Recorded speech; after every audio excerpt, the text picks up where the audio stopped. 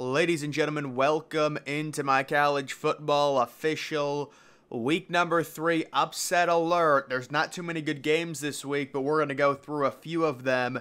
And then I've got some interesting analytical stuff to look at. I've got a parlay I'm going to find here that I want to talk about. But guys, we begin with the Buckeyes, Ohio State hosting Western Kentucky. I believe this line is now minus 29. And I have to say, it really does surprise me that people are treating this game as like a laugher for Ohio State. There's no way, this is a tune-up game. I feel completely different. I don't think Ohio State has proven a single thing. People keep talking about their secondary being better this year. They have not faced anyone. Youngstown State and Indiana, their game plans were to run the clock out. They didn't even try and throw it. So in the game like this, you've got Western Kentucky. They've got a really good veteran quarterback, Austin Reed. They've got a superstar #1 receiver as well. I think this game is going to be close. I do think this is going to be a breakout game for Kyle McCord. He's going to be thrust into action. You could see Western Kentucky up 21-7 in the first quarter of this game, shell-shocking Ohio State. And the Buckeyes come back, Kyle McCord possibly throwing for 400 or maybe even 500 yards because Western Kentucky, they do have a really bad defense. I love the over. Think about this. Ohio State 0-2 for the over. They're a team that normally always hits their overs. This year it's been mainly because two teams are trying to ball control. They're trying to run the ball. That's not going to be Western Kentucky. This will be a good game.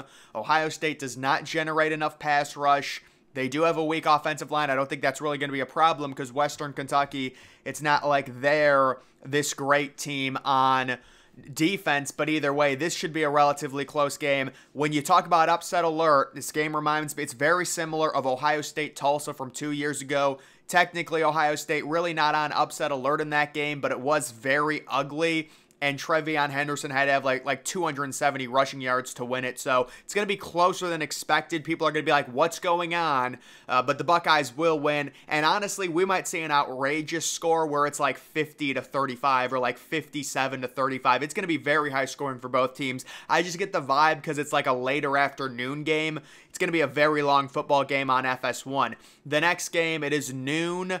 Missouri at home against Kansas State. Missouri really struggling this year so far. That's mainly why Kansas State is sitting -5. There were a lot of people that were higher on Missouri at the start of the season than they are now due to Missouri's 2 performances, but I am going Mizzou to finally wake up and get an upset win against a Kansas State team that's very beatable. Missouri does have program momentum right now. They're doing better in recruiting. They've got, I would say, very comparable talent to Kansas State. And in the SEC, you need a big win like this in the non-conference. Kansas State, I've never loved them this year. Sometimes there are teams like that where I think they're overrated. And obviously, Kansas State did beat Troy last week. I'm going to need to see it again. So that's why I'm going with Missouri to pull off the upset. Kansas State, they're on upset alert this week. Next, we have South Carolina traveling to Georgia. So this season is very interesting. It doesn't seem like there's a single team that's above everyone else. I guess the argument could be made that Georgia is. But guys, I've got Georgia fans even coming up to me and admitting and saying, listen, we admit we're not very good. Ohio State, Michigan, they're better than us. We just want to go 7-5, 8-4 and make a bowl game. Even Georgia fans are starting to come out and say it. That Georgia-Ball State game was very revealing. Ball State had Georgia on upset alert late in that first quarter.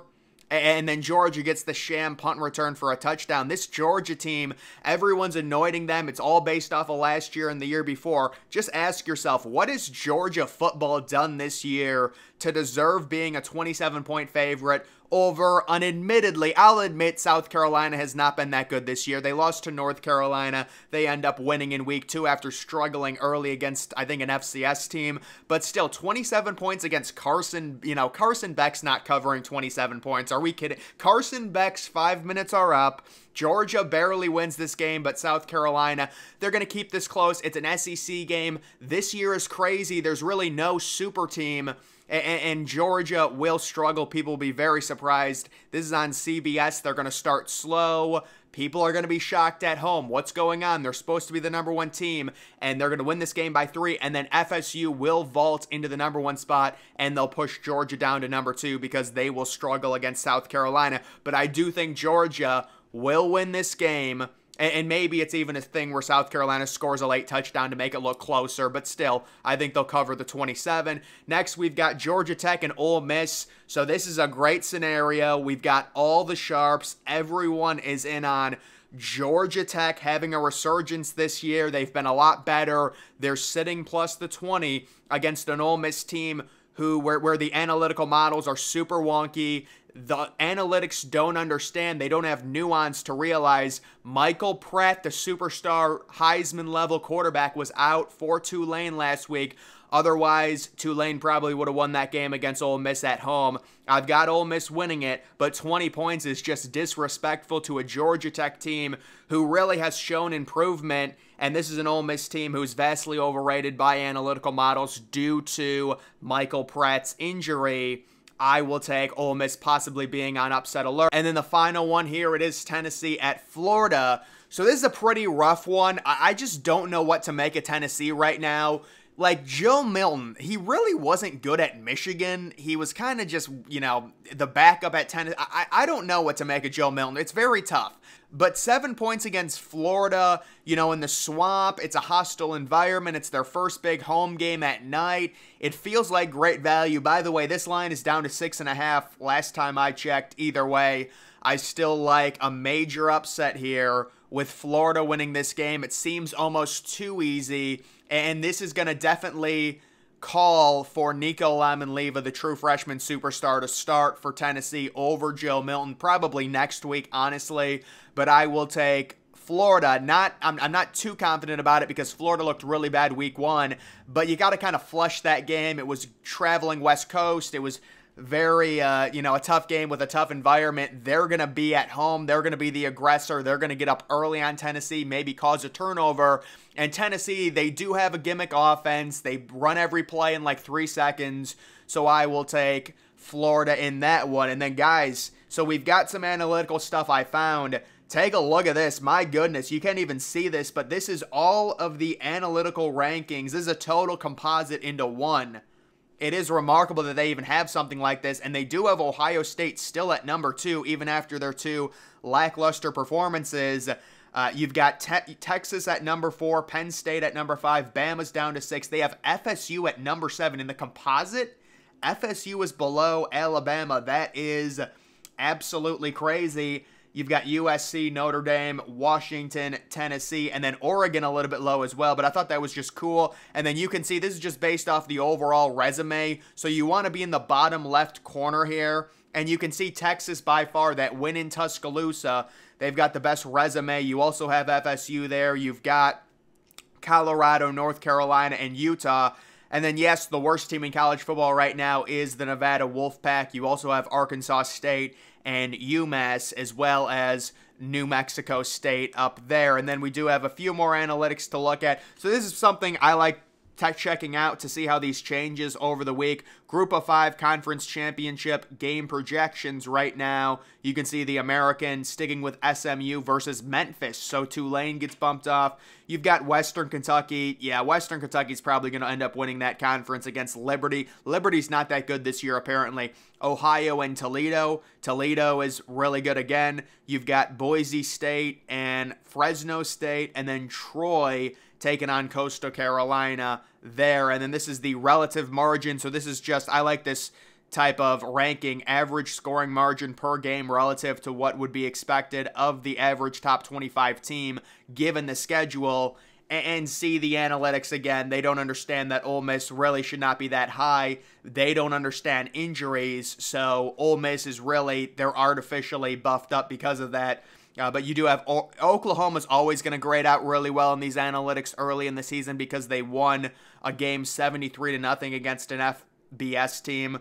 That's kind of why that is. How about Oregon State at number 4? They've been impressive, certainly. Cincinnati at number 14. That makes sense. And then you can see Alabama, Georgia, Ohio State. How about Toledo in front of Ohio State? But kind of a cool ranking system. Washington State getting a shout out there. UCF, certainly they're a team that I like. And then you've got this record achievement percent chance that the average top 25 team would achieve a team record or better given their schedule. So you can see Texas, just a 14% chance. That makes sense. Winning a game in Tuscaloosa is very hard. This just goes to show you how easy the schedules are for some of these teams. Looking more towards the bottom, you see a team like USC. They've had a very easy start. They're already 3-0. They've got an easy schedule. Penn State's had a very easy schedule.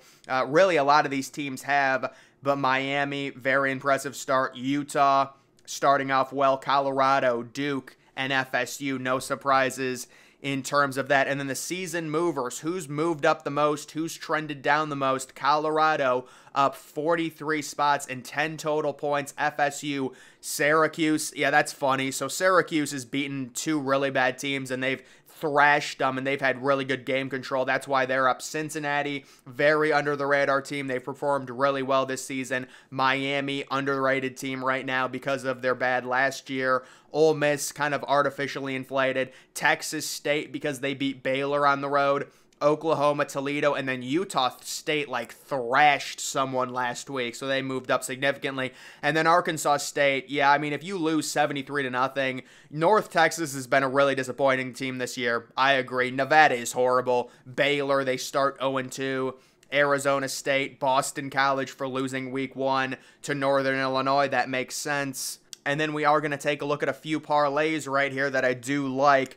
For college football, you've got Vanderbilt. So I think it's good value. Vanderbilt minus 200. They're not a horrible team. UNLV, terrible home field advantage at Allegiant Stadium. I'll take Vandy on the money line. I'll take Nebraska on the money line. There's no way they fall to 0-3 at home against a bad Northern Illinois team. North Texas, I think they rebound. They win this game outright. They're due for a win. I've been saying it. They're 4-point underdogs on the road. I think they win that one. The Ohio State, Western Kentucky over seems like a virtual lock this week, over 64.